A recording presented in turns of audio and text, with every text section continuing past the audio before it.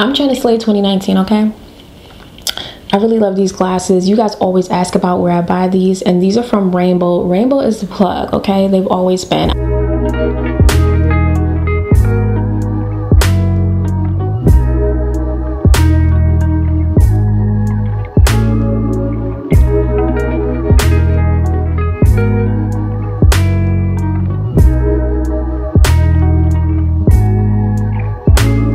Hey y'all, it's Tastepink. Happy New Year. I hope you guys brought in the new year with a bang. However you spent it, whether you were in church, you were at the club, or you were just among friends, or even by yourself. It's time to make the most of 2019 because, sis, it's time to get to it. So I wanted to start off 2019 with a gorgeous synthetic wig, and this is a $20 wig that I purchased from Wig Types, and this is the Sensational Empress lace front edge wig in the boutique deep style, and I got this in a number 2.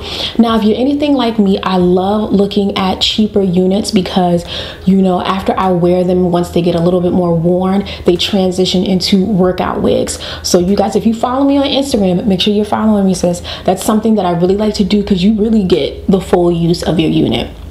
But to jump into this style, you guys can see that the interior cap construction, Sensational has really good interior cap constructions, and it has a more comfortable fit. And you guys can see this has a very long length to the parting space, and you get 2 combs on the left and right sides, along with additional comb and adjustable straps at the nape. This has a softer Swiss lace, and the first thing that I noticed though, the parting space is super tight and it does not look realistic. I will say, from what they have on the stock card to what you actually get, it's very different. So you're gonna have to do a considerable amount of plucking.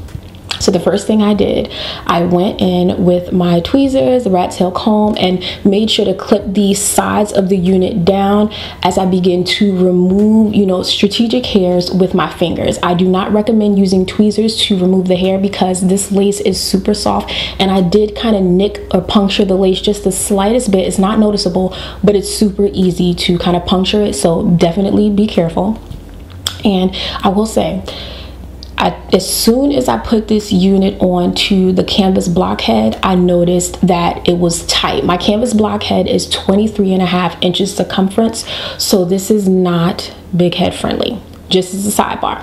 Now to get back into the tweezing, I had to tweeze an incredible amount of hair. Like you guys can see from the before and after, your girl had to put in a lot of work, and I removed a lot of hair. Like, look at this, sis. I took a lot of hair out. Once you finish tweezing the parting space and everything looks good, I went in to mist the hair with water and a little bit of dry shampoo, and I do that to help kind of pull and move the shed hair from the parting space that I may not have removed with my own hand, just to move it down the length of the hair. And also, even though this has a very natural texture, which they definitely mastered it perfectly, I just like to do that to remove any excess shine, and so it looks as natural as possible. This is the perfect virgin hair dupe. It's super light on the pockets, but you get that virgin hair feel, which your girl is kind of in love with. This has a really good volume, a really good density. I will say there's no hump at the top where the parting space is. You know how curly units, they typically do that. No, Sensational got it right. But in the back, like, you know, once you get past the crown, I wish it were a little bit fuller. But this unit is super long. You guys can see this extends far beyond my bust line, and it's probably past the start of my waist. So if you're tall, you can slay this, or if you're someone that's a little bit shorter or average height, if you're feeling bold, definitely pick this up. But if you are intending to wear a unit like this, I highly recommend a braided base, because if you want to do the little struggle plaits, it may not work if you have a larger head, that is. So I had to wear the wig grip with my unit, and that makes a ton of a difference so it doesn't slide back. It's not so much about like keeping it in place, but you want a more comfortable fit, and so the wig grip really just helps, you know, with it staying put and making it a more comfortable fit. I'll have the wig grip linked in the description box if you guys are interested. Now, as far as laying the baby hairs, because like again, the stock card is giving like gorgeous tease, but that's not what you're gonna get. You're gonna have to put in a little bit of work So I recommend two options. If you're a beginner and you have, you know, a full enough hairline, you can go in and like lay down your own natural baby hairs with a little bit of gel or mousse, and then, you know, just kind of plop the wig just behind your natural hairline. If you're someone like me, if you have the time and the patience, sis, because I don't want to make it seem like it's easy, take your spoolie. I use a Sephora brand spoolie, and you want to kind of like pull the hair or like pin it backwards, and you just want to gently brush down a few baby hairs. You want to either like trim them if they're a little too long, and then just lay them with mousse, or again, you can use the Got to Be Glam Force sculpting gel, which is one of my favorites. And that's what I did for this particular unit. And I definitely feel like I didn't overdo it like I usually be doing. I'm trying to get myself together this year. But I love how this unit turned out.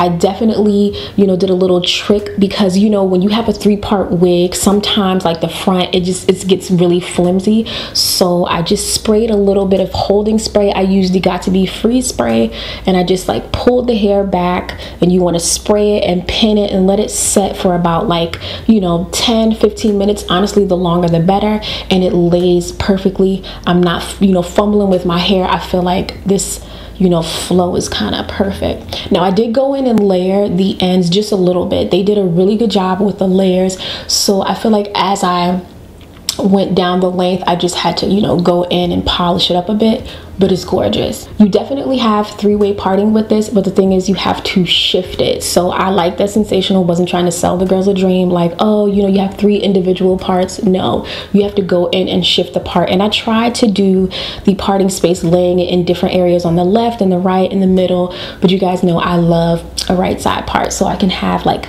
the bang kind of flow over on my left side. Be sure to subscribe, give this video a thumbs up if you're feeling the look, and would you purchase it for yourself? And kiki with me in the comments. So sis, go ahead and check the description box. I'm gonna link where you can purchase this from the online stores, wherever, or check the beauty supply store, because they may have it for cheaper, sis. You never know. I'm trying to slay 2019, okay?